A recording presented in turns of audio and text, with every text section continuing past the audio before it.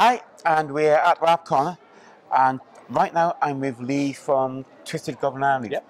Morning, Lee. How you doing? Morning, not too bad, thank you. That's good stuff. We've got a couple of things we want to chat to you about today. Yeah. Shall we kick off with the kids' weapons Yeah, and shields? sure. So, a couple of examples here. Basically, we've developed a range of weapons to have, a lot of smaller handles because we found through doing a lot of testing with some of the kids, especially the other goblins kids, they make sure that they're a bit more wieldy than the other handles, because we found the bigger ones slip out of the hands and these tend to be a bit more safer. Yeah, and these are smaller handles, and they feel very different to say giving it a dagger, which you might give a kid in the past. Yeah, and obviously the problem is with the daggers that you can only do so many designs with the smaller weapons like these. These are actually actually swords or whatever's in place. Exactly. Yeah. Obviously for like Empire, for example, we do a lot of the wooden sword range. Yeah. They prefer the wooden swords for the kids because they do the citizenship test at Empire, so that's the wooden swords are key. You make them in wood, and you also got some nice... it's shields as well. Oh, lots of bright colours with the shields.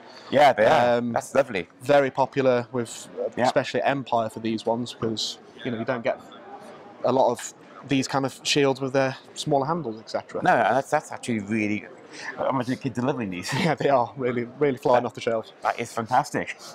Yeah, so I have to kudos, because it's so hard to get stuff to help kids get involved and to get some play going. It's getting the next generation of LARPers into the hobby more and more, really, isn't it? Oh yeah, I've got to say that's just one of the best things you could do. Yeah. Because that's more. Don't go for anything else you do. Yeah, I mean, we do everything from high fantasy right down to post-apocalyptic. Obviously, even stuff like historically accurate. Oh yeah, that's nice. Post-apocalyptic and very big fan of doing bone stuff at the moment, which I've done quite a bit of. So yeah, literally everything, even sci-fi. We've done lots of different ranges, really. I can see it. That's looking really good. And now I heard that you're involved in a new LARP coming up. We are, yes. Next year, with Twisted Goblin Armouries have teamed up with Heavyweight Gaming. Yep. So we're going to be doing a new system called Forsaken Lands LARP. Yep. At the moment, we're doing a bit of play testing, make sure we get all the rules and everything right. Yeah. Exactly. And it's going to be a very prop-rich system, very different system to lot out there. Okay. Really looking forward to it. Oh, that sounds okay. So hopefully next year we're fully launched, get our first event out of the way. And I'm right thinking you've got yourself some award-winning playtesters. Yes, we have. We basically we've asked the Union LARP guys at Nottingham. Yep. They're going to do a lot of the play testing for us as well. Brilliant. That's absolutely so.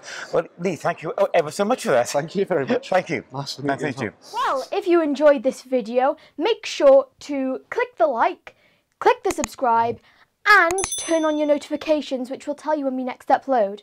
Also, there are some videos here you can watch. They don't click themselves. I mean, you've gone this far and you still haven't clicked them. Go on.